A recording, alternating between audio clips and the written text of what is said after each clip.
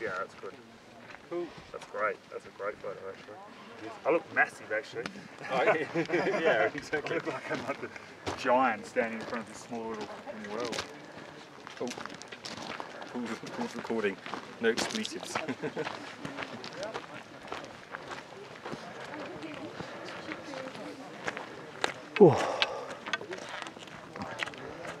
Right, we've just walked up that damn dirt hill. It's taken us an hour and 10 minutes and I feel absolutely exhausted.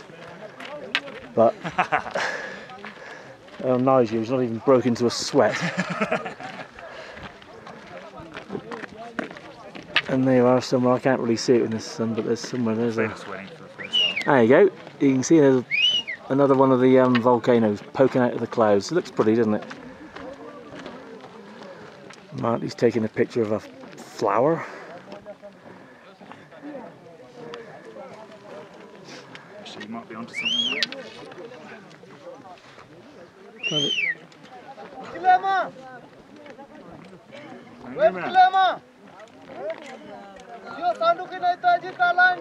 And it's Scorchio today. But as usual, the clouds come up and just sort of obscure the top of the thing. Whoops, nearly fell over. And there it is, just there, look, not far now. This time tomorrow we'll have been and gone. Been there, done it, got that t-shirt. Where's Reg? There's our man. He's our guide. Top man he is.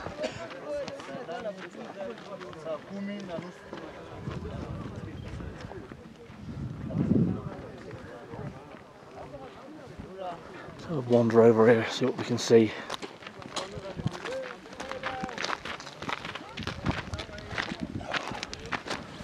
That might be enough. People are pissed down there.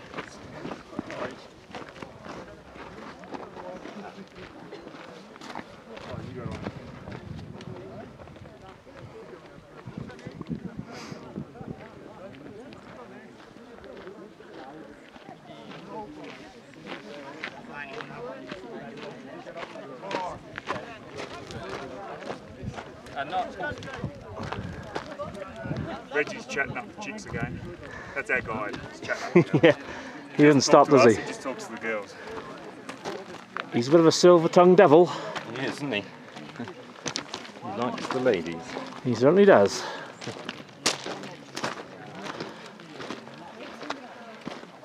Stan being sensible. After you with the suntan lotion, please, Stan, if I may.